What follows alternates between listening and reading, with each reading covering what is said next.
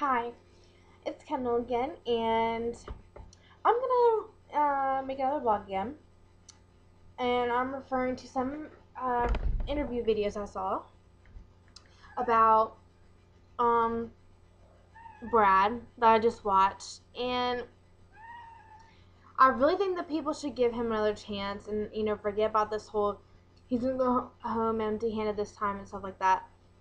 Give the guy another chance. He didn't want to lie to everyone and lied to two girls that um, he had a connection with, or he thought he did. He didn't want to break their hearts, and I give him credit for that because I wouldn't certainly want him to lead me on believing that we're in engagement and then break it off after we're off the TV show. And I don't know why everyone's hating on him. I understand why the girls are, because I would be heartbroken, but still, if you think about it, he did it for good, for the good, and you can't really, I don't know. You can't make him pick because he couldn't. But well, then I saw a couple other videos, and I just watched I love The Bachelor. Don't get me wrong, but I want to watch the spoilers so bad, but I just feel like it's Chantal. I really, really do.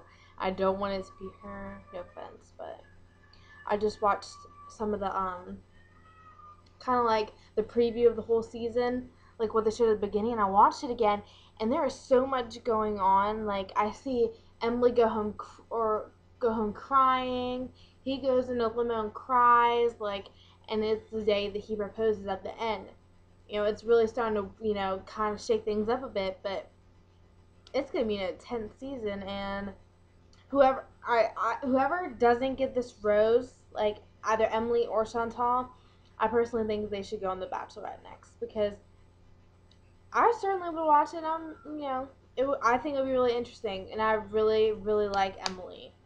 But I don't know.